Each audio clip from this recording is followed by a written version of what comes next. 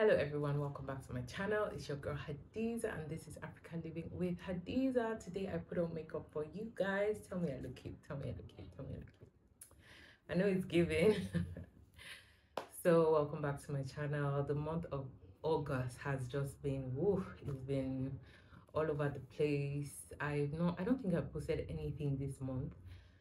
And truthfully, I've just been so low on inspiration. I mean, this YouTube journey is not an easy one, and most times you just get like hung up on, maybe your channel is not growing as you thought it would, no content ideas, no inspiration, and you're just there. So literally, since the last video I posted, which I think is over a month ago now, I've just been there, zero inspiration, with zero desire to actually even do much. But last night before I slept, I was having some inspiration,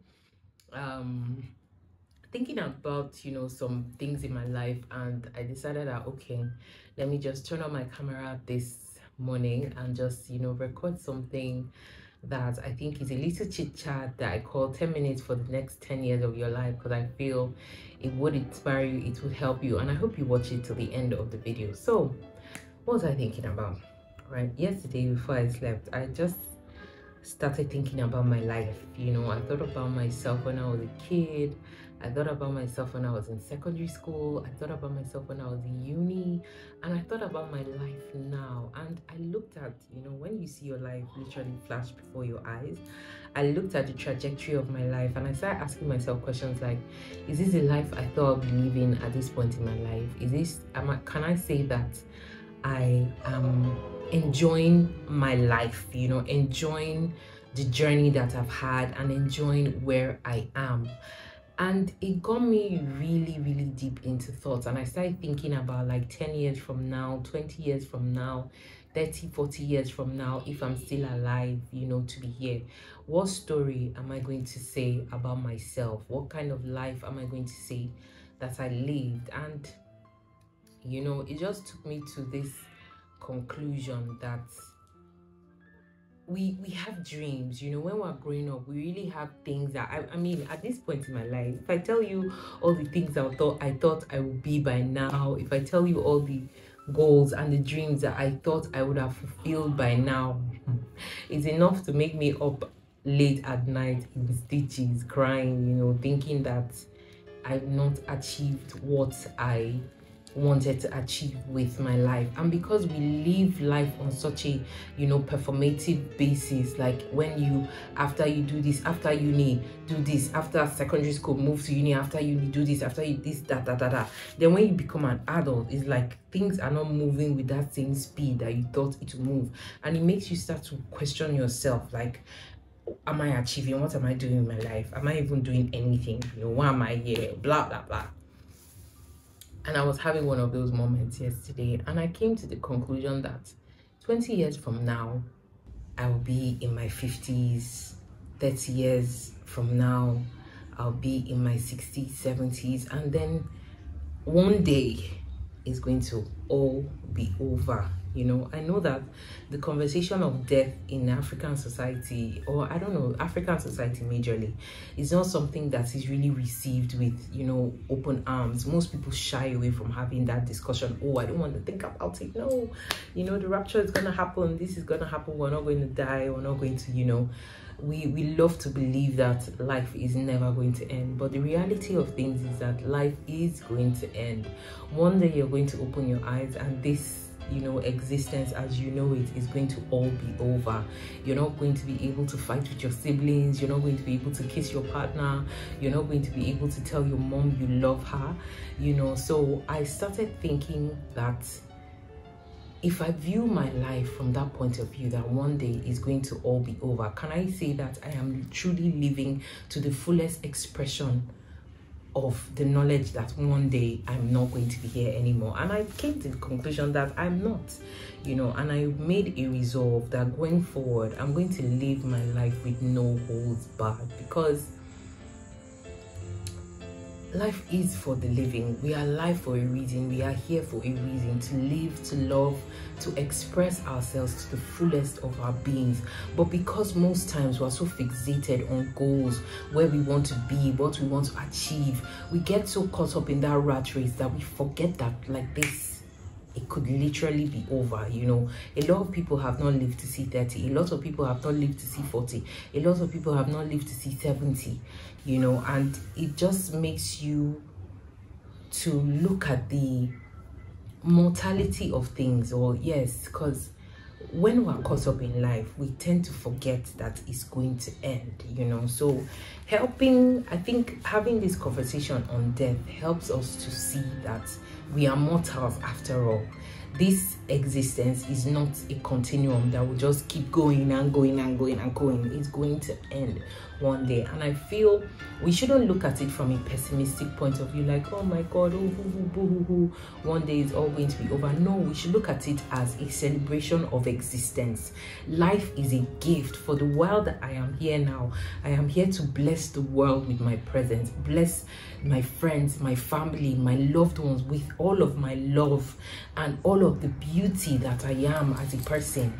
Not to spend, you know, my days wallowing in sorrow, thinking about what I want to be, where I want to go. Yes, I'm not saying it's important, you know, don't get me wrong. I'm not saying you shouldn't have goals. It's important to have goals. It's important to have aspirations. Those things, you know, drive us to do more, so that, you know, you're not just sleeping on a couch all day every day waiting for the end to come. You know, this is not an apocalypse. But then again, have your goals, have your plans, but learn to look at things like it's going to end. And that's what I told myself yesterday, like, okay, yes, I have my goals, I have my plans, but one day I'm not going to be here to have any goals and any plans anymore. All that is going to be here left of me is a footprint in the hands of time that I have put in, even if it is just the good love that I showed and I shared while I was here with my family, my friends, my loved ones, and the people that I could touch from this special space, you know, and all of the people that I meet in my walk of life, even if it's just blessing people with, you know, the essence of my character, everything that I know. That's enough for me to say that yes, I have lived and I have lived well. So I just want to put this out there and encourage every one of us to live like you are going to die. Yes, I know that it might sound morbid, I know that it might sound, you know, pessimistic, but if you think about it deeply, I think it should kind of give you like a fire. It should ignite a fire in your bones to know that every waking moment is a gift. I'm here for a reason, and I want to explore, I want to express, I want to tell my friends, my family, and the people that I care about that I love them. I want people to feel good that I am here, and including myself. I want to make myself happy. I want to feel like I came to this world and I enjoyed being here. You know, it's not an easy journey. That one I will tell you for free. Life can throw you curveballs that will mess you up completely, but in spite of all of that, for the fact that you are still here, you are still alive, is enough to be grateful, is enough to recognize that you are living in a gift. You are living in a purpose, and this world, the beauty of all that is this world, is here for us to enjoy. So I hope this video helps you in any way, shape or form. I hope you enjoyed watching it, and I hope that you like and subscribe. Going forward on this channel, I just want to use my content to share and spread love as much as I can with everything that I do. I want people that watch my channel to learn something that makes them, you know, feel alive, gives them joy, makes them happy.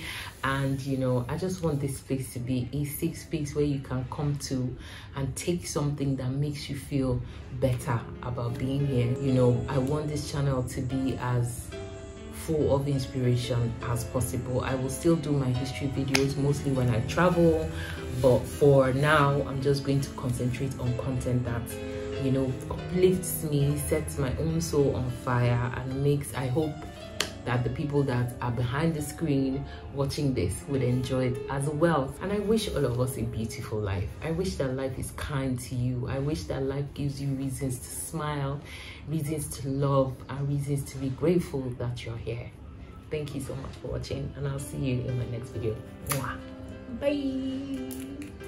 The Buddha said, the mistakes that you make is thinking that you have time. You don't have as much time as you think. It is so precious. It's the most precious resource that the human body has, is the time, the breath associated with the time. Appreciate it. Pay close attention to it. Have reverence to it, because it's a gift. Maximize it. Do what you love, because at the end of the day, you won't be here forever. Believe it or not. The average statistic says that at least 1 million people go to bed and never wake up. So just realize that, do what you love. But don't be misguided by thinking that it's going to be easy. One must be organized in your thoughts and your actions and your direction in order to make your dreams a reality. For me, how I manage my time is, I have that constant reminder. You don't have as much time as you think. Appreciate it.